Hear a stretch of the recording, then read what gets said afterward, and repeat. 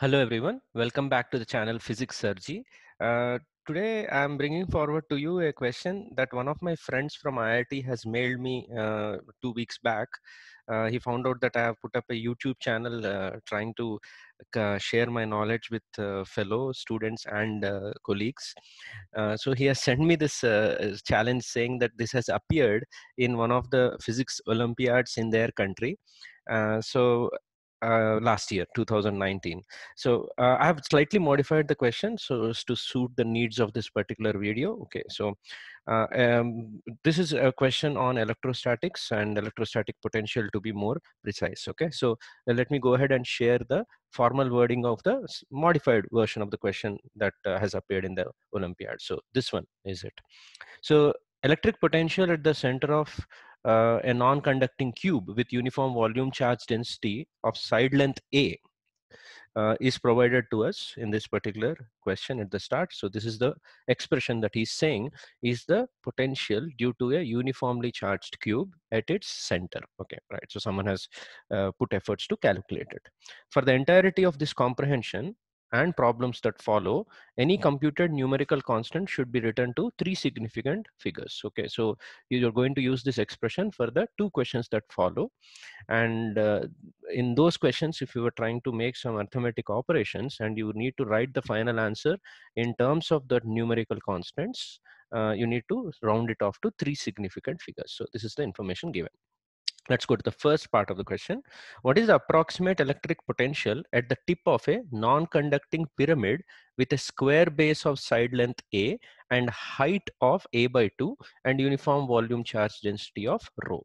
There are 4 options. You need to mark the best possible option. Then the second question, what is the approximate electric potential due to a non-conducting square plate with a side length A of uniform surface charge density sigma at a height A by 2 above its center? Again, 4 options, and based on the needs of the question, you need to mark the best possible one. So you want to give it a try, just pause the video here, try it out for some time, right? And then we can go ahead with the solution for the problem. Okay, so I'll give you the actual question had 3 parts, so I removed 1 part of it. So in this particular solution, we'll go ahead with one by one. So first I'll give you the solution of the first part of the pyramid calculation, and second one we'll try to calculate for the square plate. Okay, so here's the solution for the first part. Knowing that the center of the cube potential is known to us in the expression form, we can visualize that each cube, solid cube, is made of 6 pyramids of square base of side A, and height of the pyramid, obviously if its apex is at the center of the cube, would be half of the side, right? So which is the question that he's asking. So I tried to mark those 6 pyramids in 3 different diagrams. You could see one top, one bottom, one left, one right, and one the front and one behind. So you should be able to believe that there are 6 pyramids that fit into the cube, and these square pyramids have the same property as mentioned in the question. The side is A and the height is A by 2. So since potential is a scalar and obeys superposition principle, the potential due to, let's say, this yellow pyramid at its apex would be 1/6 of the potential that would be calculated for the cube. So first one is a pretty straightforward question, right? And it would be whatever expression he gave divided by 6. And when you do this calculation, you'll get some number, which if you round it off to 3 significant figures, so I think 0 is insignificant. So 316 would be the best possible answer for the first one. So the answer for the first one would be option C. Let's move ahead to more interesting questions. So knowing this cube and pyramid answer, can you be able to sort out the solution for the non-conducting square plate, and that too at a specific point is asking? The plate is of side A and at a height A by 2 above its center, that means on its axis, is asking us to mark the best possible answer. Okay, so let's go to this one. So this is slightly more difficult or a challenge to realize how to go forward from the pyramid to the square plate.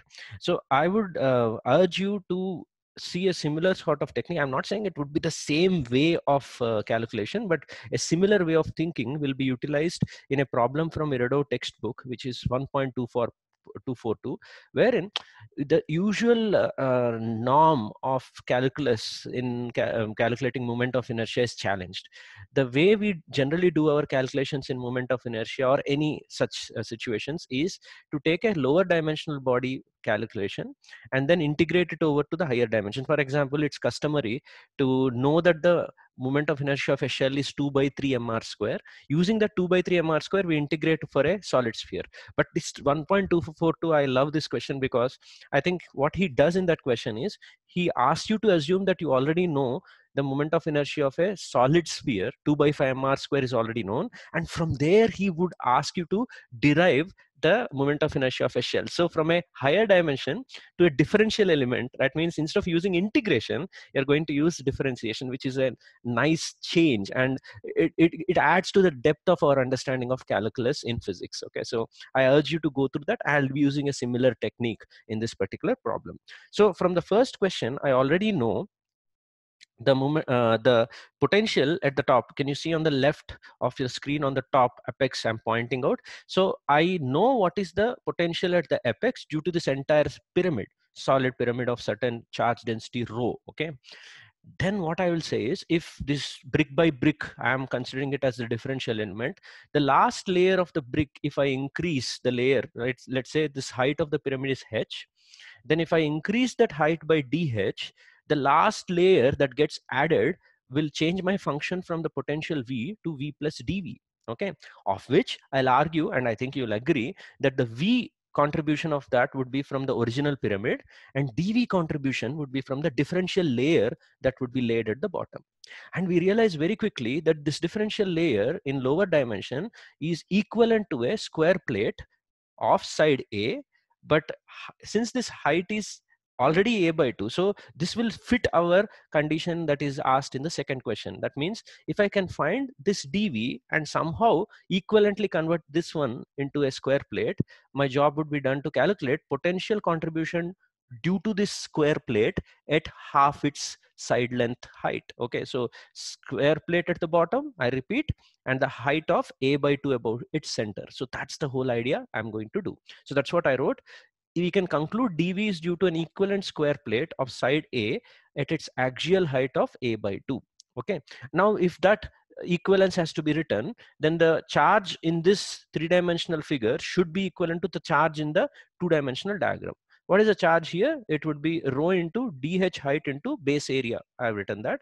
If it has to be converted into a two-dimensional sigma plate, then sigma into area should be the charge. So I just cancelled. So in my final answer of differentiation, I would replace the rho dh with a sigma of equivalent plate. Okay, so that's the idea.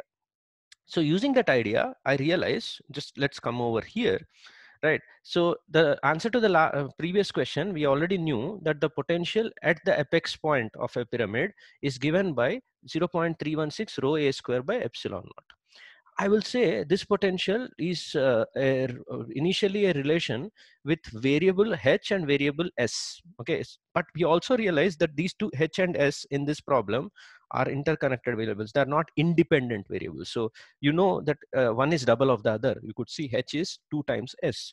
So I can write this entire thing in one variable. Okay, so I'll choose to write it in terms of h. Okay, so if I have to replace a, I have to replace it with 2h. Can you see? I have replaced a with 2h. So I would say v of h function is this expression with 4h square as the factor. Okay, so then I would say dv of that due to a change in dh would be simply, I have to differentiate this with respect to h, right? So dv with respect to dh would be this one written as 8h dh. Okay, 8h dh. This dv, I would argue, is due to that square plate extra that has been added. Only difference is I have to convert rho to sigma.